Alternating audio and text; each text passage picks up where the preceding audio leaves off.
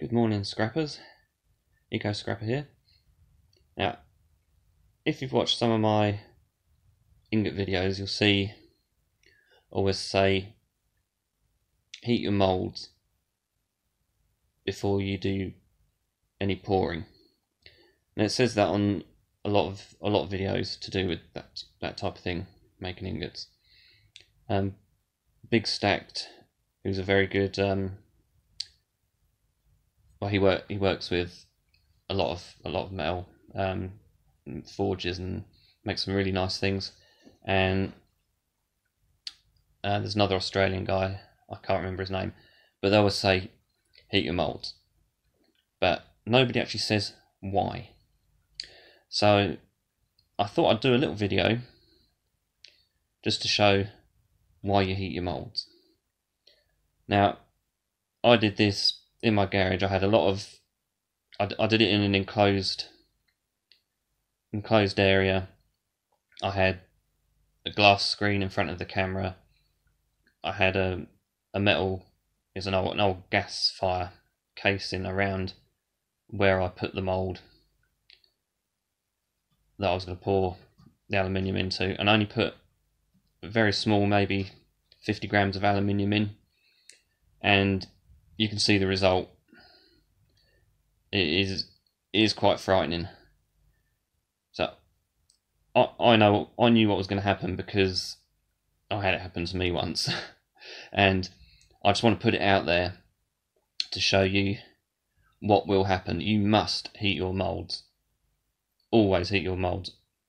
Even it doesn't matter what amount of metal you're melting. You must absolutely heat them, and you will see why. Anyway, if you like, give it a like, subscribe. I'm not going to do this again. So yeah, it is something. So enjoy.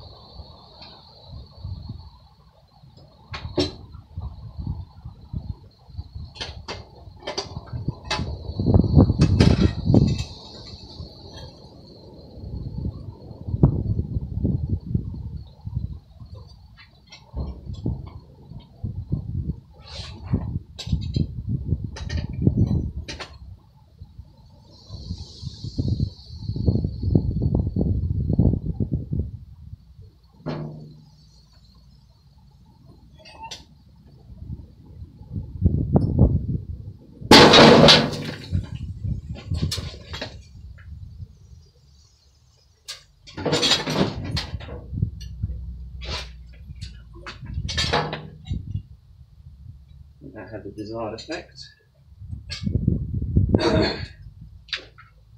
Wow. Ridiculous.